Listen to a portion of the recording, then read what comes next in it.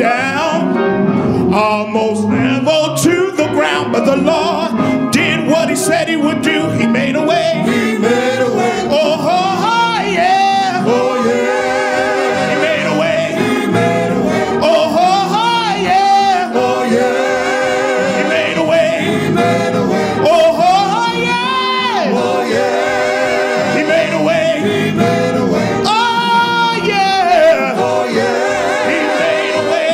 He made a way. Oh, I've been through the storm and the rain, been through heartaches and pain. Didn't think that I would make it through, but he made a way. He made a way. I've been up and I've been down, almost level to the ground, but the Lord did what he said he would do. He made a way. He made a way. Oh, oh, yeah. Oh, yeah. He made a way. He made a way. Oh, oh, yeah. Oh, yeah. He made a way. He made a way. Oh, oh, yeah. Oh, yeah. He made a way. He made a way. Oh, yeah. Oh, yeah. He made a way. He made a Oh, he made a way. He made a way. He made a way. He made a way. He made a way. He made a way. He made a way. He made a way. If he made a way, He made a way. come on and clap your hands. He made a way. If he made a way, He made a way. come on and clap your hands. He made a way. He healed my body. He made a way. He made a way. He made a way. He kept my mind. He made a way. He made a way. He made a way. Put food on the table. He made a way. He made a way. He made a way. I know God is able. He made a way. He made a way. He made a way. Anybody know he's able? He made a way. He made a way. He made a way. He healed my body. He kept my mind. He made a way. He made a way. He made a way. He made a way. He made a way. He made a way. He made a way. He made a way. He made a way. Oh, oh, yeah. Oh, yeah. He made a way. He made a way. Oh, oh, yeah. Oh, yeah. He made a way. He made a way. Oh, yeah. Oh, yeah. He made a way. He made a way. Oh, oh, yeah. Oh, yeah. He made a way. Oh, he made a way. He made a way. Giving honor to my Lord and Savior, Jesus Christ, to my pastor, Pastor G. Wayne Parker, to all my brothers and sisters in the ministry, to the deacons, the mothers, to family and friends and all saints. I thank God for being here this morning before you. I thank God for another opportunity that he has given me to share the word with you. I ask that you will bow in a word of prayer. Heavenly Father, I thank you for this day. God, I thank you for another opportunity to come before your people. God, I ask that you would hide me behind the shadows of your wings, and when I open my mouth and speak, God, you will speak through me. God, I ask right now that you bind up every demonic and hindering spirit that shall try to rise up today. God, I ask that you will loose your guardian and your warring angels. God, I ask that you would touch ears, unstop their ears, Lord. Touch their hearts and regulate minds this morning. And God, I ask that the word would be planted deeply within them. In Jesus' name I pray and give thanks. Amen. I ask that you would open up your Bibles to the book of Deuteronomy, chapter 8, verses 1 through 4. And if I would choose for a subject, it would be never forget. Never forget your Egypt. Chapter 8 reads, all the commandments which I give thee this day shall ye observe to do, that you may live and multiply and go in and possess the land which the Lord sware unto your fathers. And thou shalt remember all the way of the Lord thy God, led thee these 40 years in the wilderness, to humble thee, and to prove thee, and to know what was in thine heart, whether thou wouldest keep his commandments or no. And he humbled thee, and suffered thee to hunger, and fed thee with manna, which thou knowest not, neither did thy fathers know, that he might make thee know that man doth not live by bread alone, but by every word that proceedeth out of the mouth of the Lord doth man live. Thy raiment waxed not old upon thee, and neither did thy foot swell in thee 40 years. So as we look back over this past year in 2020 to this day, we can't help but praise and thank God for all he has done. This past year, the virus, COVID-19, has caused us to reflect more on the goodness of the Lord and his promises. Even with the loss of 400,000 lives throughout the United States due to this virus, companies have closed down, jobs have been lost, many in food lines to feed themselves and their families for the first time. Racism has been running rampant and the government party has been divided. But God's promises remain true. Malachi 3:6 says, "For I am the Lord, I change not." God is the same today as he was yesterday. Jeremiah 29:11 says, "For I know the plans I have for you, plans to prosper you and not to harm you, plans to give you hope and a future." And Isaiah 41:13 says, "I am the Lord your God, who takes hold of your right hand and says to you, do not fear, I will help you." People of God, trials and tribulations are not something that is new. The same as it was yesterday, so it is today. John 16:33 says, "These things I have spoken to you, that in me you may have peace. In the world you will have tribulation, but be of good courage. I have overcome the world." There are no sufferings on this earth that can be compared to the sufferings of our Lord and Savior. Nothing and no one can do what Jesus has done for you and I. This is why this morning, if you have breath in your body, if you have activities of your limbs, if you were able to dress yourself, you ought to be praising and thanking God. You see, this morning, what I want to share with you is the parallel between Moses' instructions to the Israelites and God's words to us in 2021. Here in the book of Deuteronomy, we find Moses giving last instruction, orders to the new generation of Israelites as they were about to go into the promised land. These are the instructions that Moses gave to the Israelites. "Be careful to follow every commandment I am giving you, so that you may live and increase and enter and possess the land that God promised in oath to your ancestors." Moses told them to stay obedient and remember the past. Remember God and to keep a holy fear of the Lord. Don't forget how God humbled and tested you so that he would know what was in your heart. 1 Samuel 16:2 says, "For man looks at the outward appearance, but God looks at the heart." Moses told the Israelites to remember how God led you in the wilderness and brought you out. In other words, he took the time to tell them to look back. Remember all the ways the Lord led you these 40 years through the wilderness. But God had a purpose. He had to humble and test the Israelites to know what was in their heart. But Moses says, remember when you were hungry, God fed you? with manna that only your ancestors had not known? Remember when you were thirsty, he provided you with water? Remember your clothes and your shoes never even wore out and your feet didn't swell. Then he told them, observe the commandments and walk in obedience.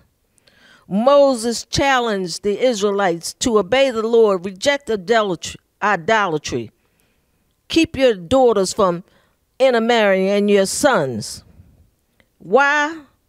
Because Moses knew that God was bringing them into a land, a good land, filled with brooks and streams, a land of wheat and barley, vines and fig trees, pomegranates, olive oil and honey, a land where bread would not be scarce and they would lack nothing. And after you have eaten and satisfied, be careful, be very careful not to forget, failing to observe the laws and decrees that I'm giving you this day. Don't forget it was God who brought you through that wilderness and kept you safe from all types of scorpions and venomous snakes.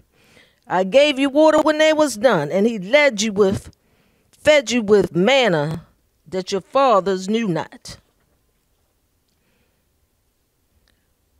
Moses says, failure to not remember can cause you to begin to think that it was your own strength, your own might, your own educational achievements, your own financial status. You can begin to become prideful and haughty and think that it was you that did all these things and not God. But I want to pause right here for a moment. I want to let you ponder a thought. Remember how it was when you were in your Egypt. You see, everybody has an Egypt. It's the place when darkness was all around us, that unsaved place where Satan was running our lives. He was tossing us to and fro. But one day, God heard our cries. Then he reached down, picked us up, and brought us out of darkness. He brought us out of our wilderness, and he set our feet on solid ground. He clothed us with a robe of righteousness. It was God who fed us and kept us and prospered us. Then, as so it is now, he began to test us. He wanted to see also if we would follow his instructions. You see, only God could have done such a marvelous thing. It was El Shaddai, Jehovah Jireh, Jehovah Nisi, Jehovah Shalom, Jehovah Rapha. And so it is this day in 2021. God is still blessing us. God has made a way for each of us to keep food in our refrigerators, meals on our tables, a roof over our head, running water in our faucets, heat in our buildings, and clothes on our backs. God sent his spirit down to even show us how to pray and speak health and healing to our old bodies. People of God, our Lord and Savior has placed a hedge of protection around us and blessed us. Isaiah 54:17 says, no weapon formed against you shall prosper, and every tongue that shall rise up against you in judgment thou shalt condemn. So when the storms of life are raging, there is a hiding place. Psalm 91 says, he that dwelleth in the secret place of the Most High shall abide under the shadow of the Almighty. I will say of the Lord, he is my refuge and my fortress, my God, in him will I trust.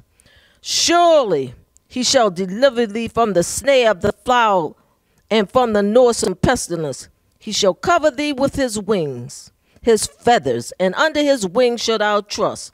His truth shall be thy shield and buckler. Thou shalt not be afraid for the terror by night, nor for the arrow that flieth by day, nor for the pestilence that walketh in darkness, nor for the destruction that wasteth at noonday. 1,000 shall fall at thy side, and 10,000 at thy right hand, but it shall not come nigh thee. Only with thine eyes shalt thou behold and see the reward of the wicked.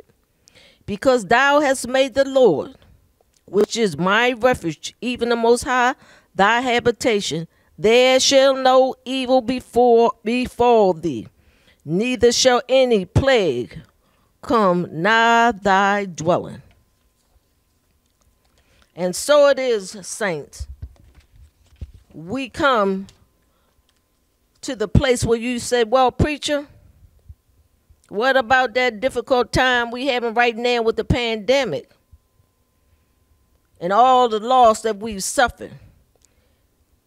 Well, I want to pause for a moment and reflect on some times in our lives when things weren't so good. I think in order for us to understand the goodness of the Lord, we must remember the road that each of us have traveled to get here this morning. I want you to begin when God brought you out of your Egypt up until this very hour. I don't know your circumstances and I can't measure your crimes, but this I do know. I don't have to look too far back. You see, in October of 2020, my sight began to dim. My sight began to dim, saints. I had migraine headaches. Even the very light hurt. Doctors weren't sure what was going on. But God, I knew that God was a healer. Late in the midnight hour, I asked God, please heal my sight and allow me to continue to work for you. I knew God had a plan. So he sent me to one doctor. And then he sent me to the second doctor who confirmed the first doctor. And so it was in January of 2021. I had laser performed on both eyes. But I still hear God saying to me, trust me, my child. But through all of this, I had to remember my Egypt. I had to remember my wilderness and the many times in my life where he led me through dangers seen and unseen. Jeremiah 32:27 says, I am the Lord, the God of all mankind. Is anything too hard for me? Saints, just take a moment and remember your difficult times. But don't give too much credence to that difficult time. I want you to begin to focus on praising and thanking God for the deliverance. It was God who brought you out. It was God who restored your health. It was God who gave you another chance when man said no. It was God that says to the devil, not now. They still have more work to do. Psalm 23 says, the Lord is my shepherd, I shall not want. He leadeth me beside the still water. He restoreth my soul. He lead me in the path of righteousness. Yea, though I walk through the valley of the shadow of death, I will fear no evil. Thy rod and thy staff, they comfort me. You see, God is a protector. God is a protector. Saints, when difficult times come up in your life, a spirit of thanksgiving will swell up in your spirit and cause you to remember that God is still in control. Thanksgiving and praise will open up the heavens and pour you out a blessing that no man can stop. It is God who causes the sun to rise and the moon to set. It is God whose hand of mercy holds the stars in place. When we thank God for who he is and what he has done in our life, God tells the devil, not my child. You see, the key to backing up the enemy is to open up your mouth and start praising and thanking God. You can't be hurt and thankful at the same time. You can't be negative and positive in the same sentence. Remember our example. Jesus is our example. My Bible tells me in 1 Corinthians 11:24 is when he had given thanks, he brake it and said, take, eat. This is my body, which is broken for you. Do this in remembrance of me. In the same manner also he took the cup and said, this is the blood which is shed for you. Jesus, our example, in the most difficult time of his earthly life, took the time to give an example of how to live in this world filled with adversity. So I ask you this morning, what excuse do you have not to listen to God? What excuse do you have not to be obedient and give thanks in the midst of a trying time? But before I take my seat, I want you to remember these things.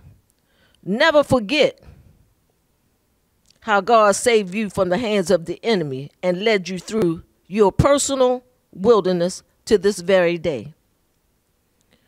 I want you to remember all the commandments that Moses gave to the people as they were going into the promised land.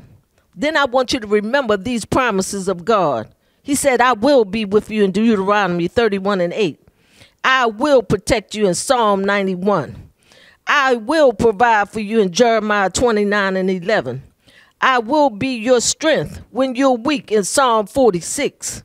I will be your peace that passeth all understanding in John 16:33. And remember, I will always love you. John 3:16 says, for God so loved the world that he gave his only begotten son, that whosoever believeth on him shall not perish, but shall have everlasting life.